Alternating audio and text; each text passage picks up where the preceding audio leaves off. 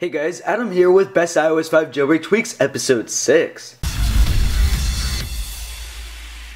The first jailbreak tweak is called iKeyWi, and this is probably my favorite jailbreak tweak that I've seen in a while. This jailbreak tweak adds a 5th row of keys to your keyboard, and basically when you have the shift key held down, you guys will see a bunch of different, quotation marks, exclamation marks, and all that. However, when it's not held down, you guys will see just your simple numbers. And what's an added bonus with this tweak is that you can easily customize which keys you want. So you can customize the keys when the shift key is held down or when it's not, and you pretty much click in, and now you can type the new character that you want to appear.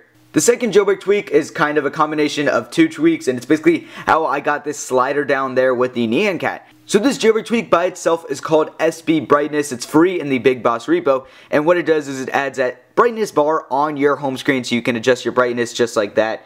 And the second part is how I got that Nyan cat, and I've included this tweak in a separate video before. However, this is called nyansliders for you guys that haven't seen that, and that's just answering the question of how I get that slider down there with the Nyan cat.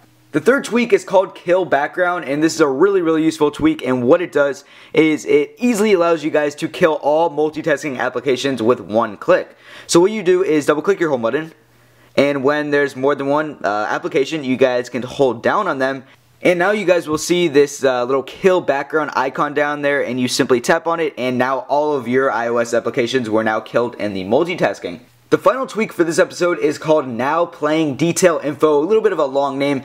And what this does is it brings a lot of details to the now playing section of your iPod when you're in multitasking tray. So when you start up a song, as you guys just saw right there, it brings up the name of the song, which is on the bottom, and then it brings up the artist and the album, and it also brings up the album artwork on the right instead of the music icon. This is called NowPlayingDetailInfo, and it's a really awesome city tweak found for free in the Big Boss repo. So guys, that was Best iOS 5 Jailbreak Tweaks Episode 6. If you guys enjoyed the 5 tweaks, be sure to give this video a like rating down below, and be sure to check out episodes 1 through 5, which are all on my channel at youtube.com/TechTechmanTV. Anyways guys, thanks a lot for watching.